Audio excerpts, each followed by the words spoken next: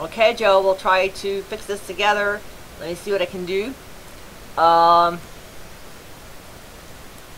This is where we're having a problem with the space right here. Now, I'm going to try a simple fix. Sometimes it works, sometimes it doesn't. Let's get rid of that picture. I'm going to put that here, push enter, and then I'm going to push delete. And see, this is just the perfect space that you need right there.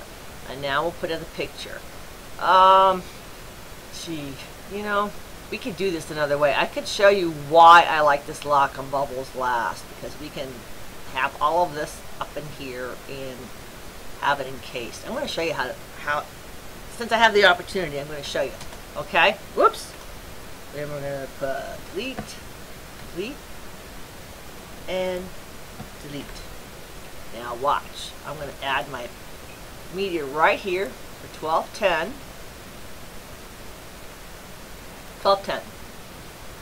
You want it to the right, it's medium. You insert the post, get that. There we go. And see, that space stayed. That's all you have to do. Let's preview this.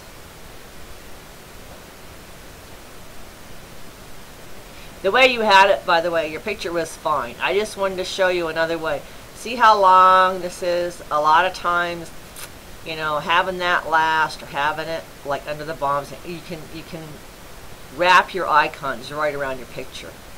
And there you go. There you have it. Oops, we have the rest of that to get boldface yet. That's not all boldface, so let's fix that. This whole sentence needs to be boldface. Okay? So, that should do it. So that's all you have to do. Remove that picture.